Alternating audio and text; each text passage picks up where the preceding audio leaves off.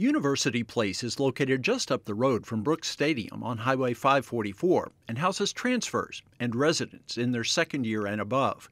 Campus shuttles run regularly throughout University Place, helping residents reach their campus destination. In this video, we will show you Grand Strand, Low Country, and Sandhills, which are located at University Place. You may hear CCU students refer to these three communities as the Red Tops because of their red roofs. The large majority of the apartments at Grand Strand, Low Country, and Sandhills are four-bedroom apartments. There are some slight differences between the communities, and we will explain those differences as we walk through an apartment. Let's go inside one of the units to show you more.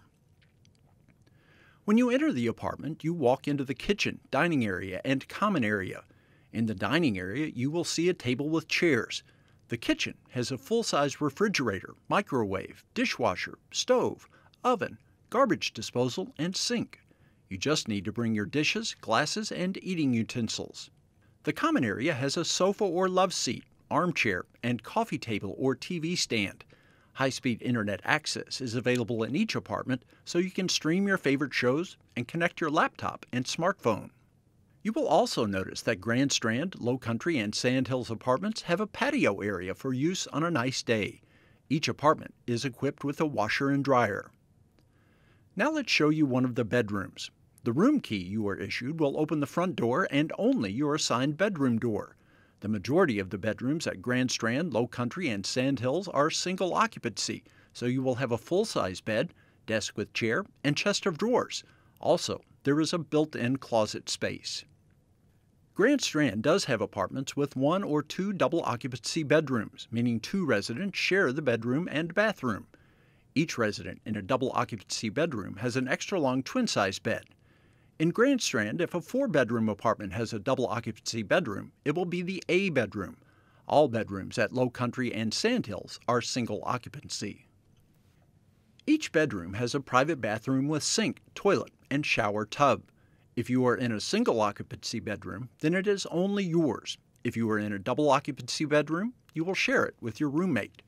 Before we end this tour, we will briefly show you two other apartment types at Grand Strand, Low Country, and Sandhills.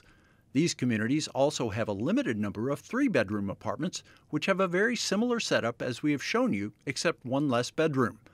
All three-bedroom apartments at Grand Strand consist of one single-occupancy bedroom, designated by B, and two double-occupancy bedrooms, designated by A or C, so 5 students live in those apartments. All bedrooms in the three-bedroom apartments at Low Country and Sandhills are single occupancy. Grand Strand and Sandhills also have a limited number of two-bedroom apartments.